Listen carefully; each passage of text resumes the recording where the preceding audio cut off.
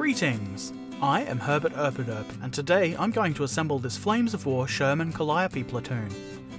These are some silly looking tanks, which is exactly what I like about them. The back of the box has some pictures at 80% scale, a short description of the 114mm rockets, and a diagram of how a Calliope platoon is organised. Inside the box we have this full salvo token, resin Sherman hulls and turrets, plastic tracks, guns and hatches, magnets and metal parts from which the rocket launcher system is made. No decals or instructions are included, though there is a step-by-step guide on flamesofwar.com. Link in the description below. Let's have a closer look at the parts. The resin parts are quite nicely cast and have a good level of detail. Looks just like a Sherman should. There's also a recess in the hull for magnetisation. The metal parts are okay, not great but not awful. Just a little bit rough, which seems to be the standard for Battlefront metal parts. The elevating rod for the rockets was bent, but this is easy to fix. The commanders look okay, though I won't be using them. The plastic tracks and guns were good, though they did have a little bit of flash. It was particularly bad around the gun mantlet. As usual, the first step is to add magnets. Battlefront did include some, but they're kind of thin, so I decided to use my own thicker magnets, which are a little bit stronger. This turret will be kind of heavy. Next we glue the tracks on. They have handy guides built in. I trimmed the posts on the back of the track pieces short so the tracks would sit closer to the hull. Next, the machine gun is attached. This needed a tiny bit of filing on the joining surface. It wasn't hard to attach thanks to the use of tweezers. Now onto the gun, which comes already attached to the mantlet. This part had quite a lot of flash, so much that I accidentally trimmed off the coaxial machine gun. Oh well, I guess it could be fixed with some wire. Fortunately, it does clean up fairly nicely.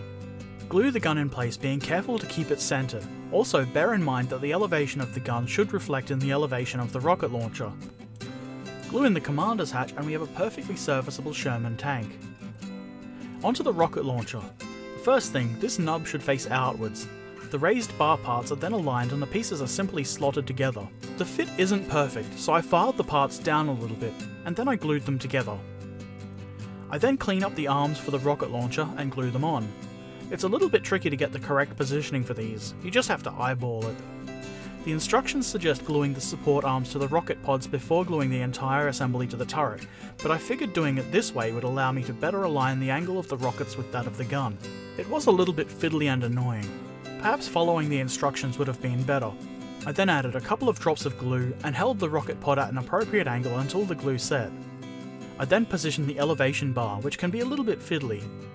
I put a drop of glue to secure it, and with that the tank is complete. This is yet another addition to my collection of odd tanks, and I'm really quite pleased with it. It's pretty well detailed and it was rather easy to put together, aside from a little frustration attaching the rocket launcher. The only part I'm not super pleased with are the rocket tubes. They do look a little bit poor at the ends when you look closely. I did consider drilling some of the tubes, but ultimately it seemed like too much effort for not enough result. I had also considered magnetising the rocket pod, but decided it would be way too hard and it likely wouldn't work anyway. I have plenty of other Shermans to use anyway if I want one without the rocket pods.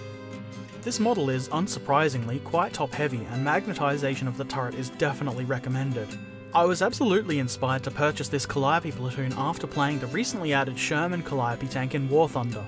I'll add a link to the video I made about it here. It's a lot of fun to play. I hope it's just as fun to play in Flames of War. Of course this means I must start an American army now in order to use these tanks. What a shame.